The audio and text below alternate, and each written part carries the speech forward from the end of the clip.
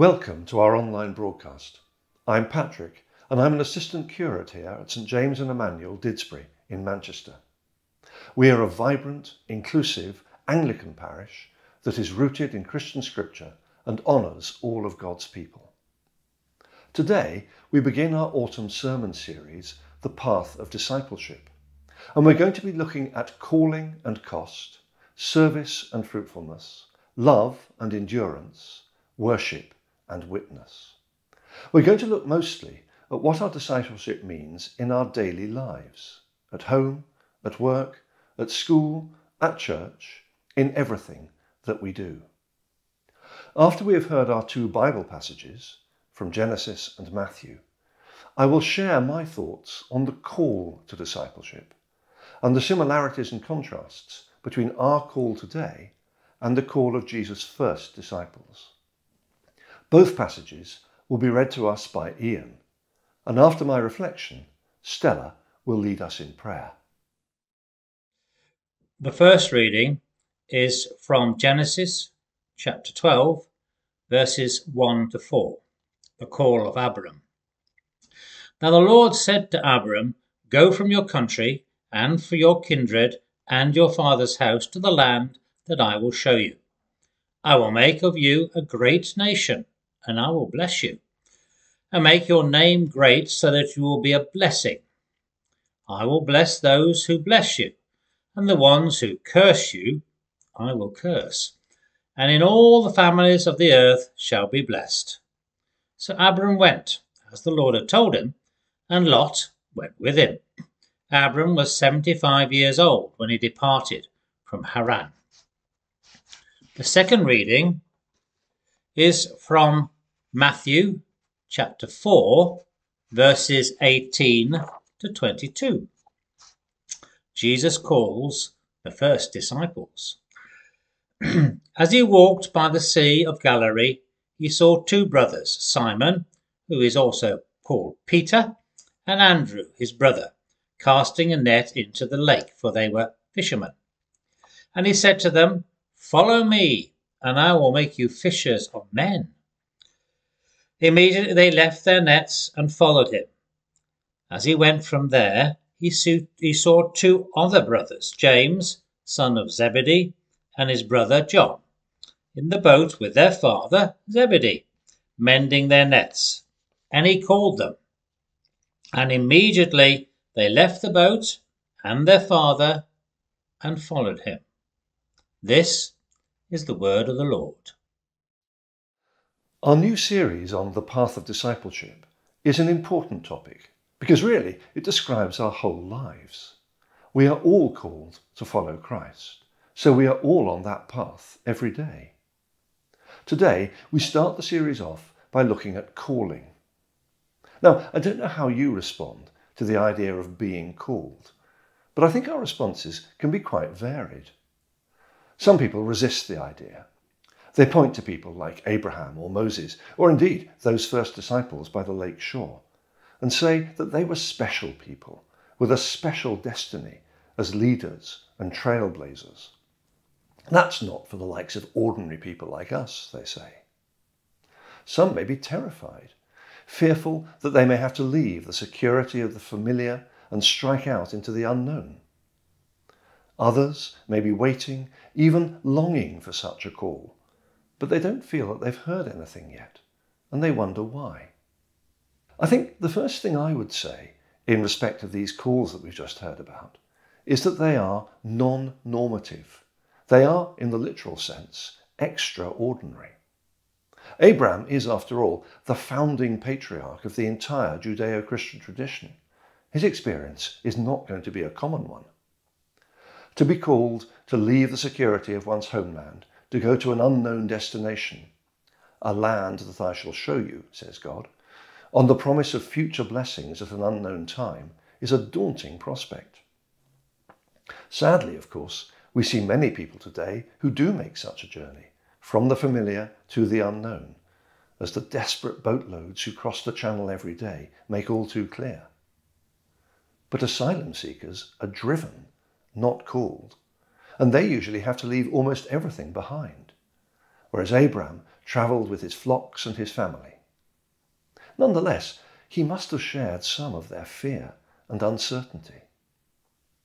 It is possible that some of us may be called by God to make such a journey, but not many, I think. The experience of Jesus' first disciples is perhaps closer to ours, but it is still, I think, non-normative. Now, they were not called by a disembodied voice to go to an unknown place. They were called by a visible and tangible person simply to follow him. He didn't give them a promise, but he did give them a purpose, albeit one expressed in a riddle: I will make you fish for people. But they were still called to drop everything, to walk away from their livelihood and their family, to walk into the unknown, to follow their charismatic leader wherever he led.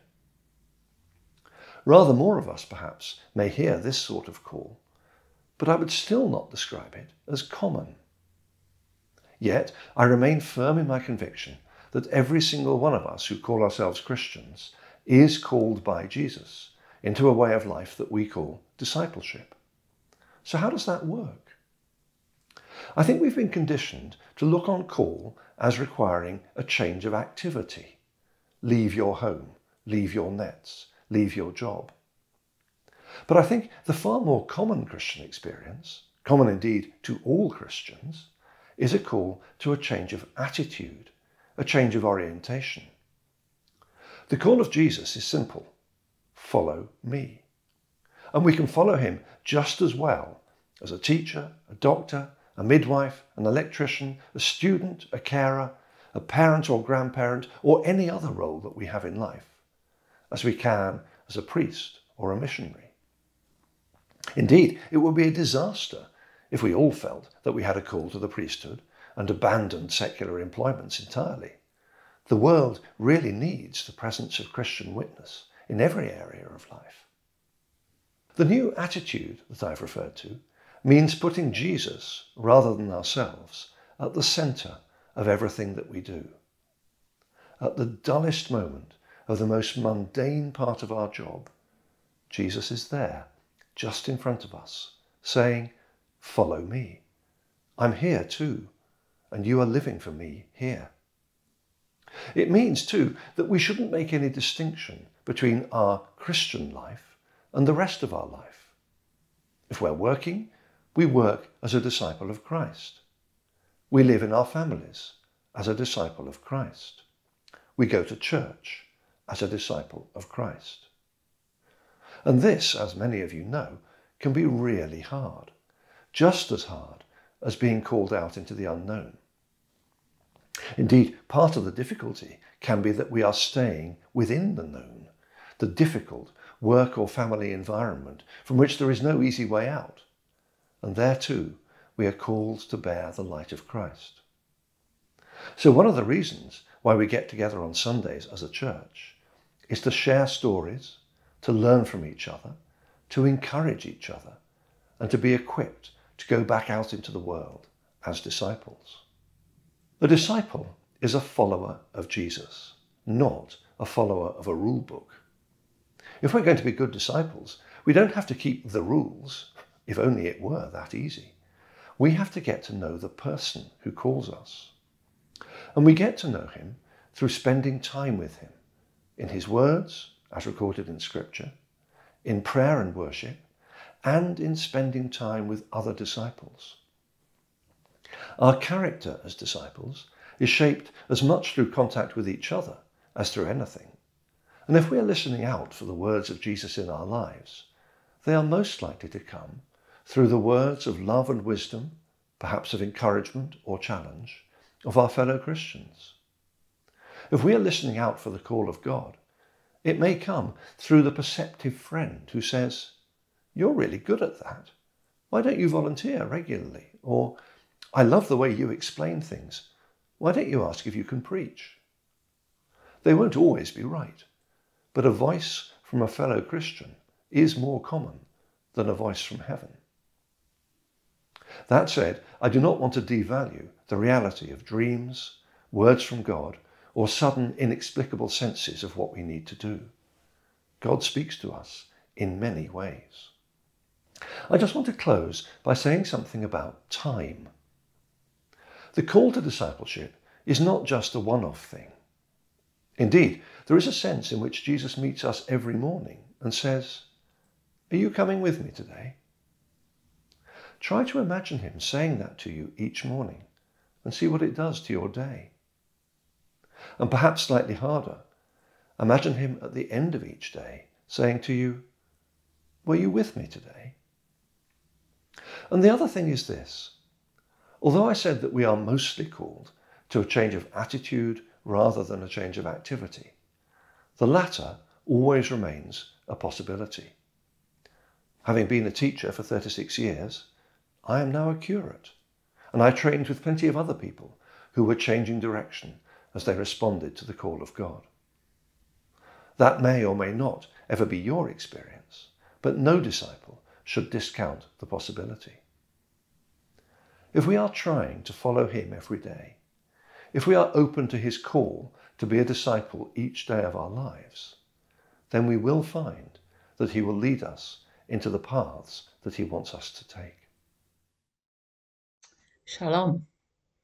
So let's prioritise our commitment to be apostles and look to fulfil our roles as disciples, as servants to our brothers and sisters, however and wherever their needs might occur.